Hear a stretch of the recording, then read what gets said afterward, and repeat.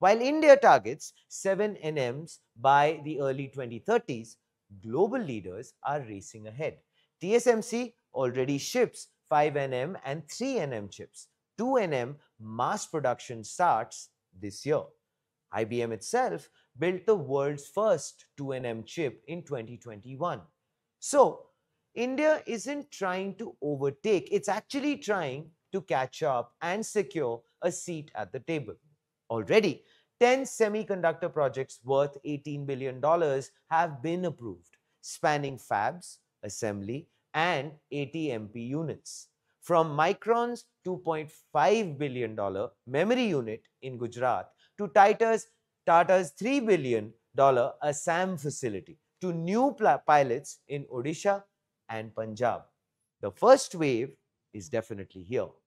And under the Design Linked Incentive DLI scheme, the government has sanctioned 23 chip design projects worth over 1,000 crore rupees, led by Indian startups and MSMEs, covering IoT, telecom, and surveillance applications. India's semiconductor demand is projected to touch $100 to $110 billion by 2030. That is 10% of global demand. Local sourcing mandates mean TVs, ACs, electric vehicles, energy meters, telecom gear, and IoT devices will soon need to run on Indian designed chips. That's how you build scale, not just fabs, but also local consumption pipelines. Ironically, India once was ahead.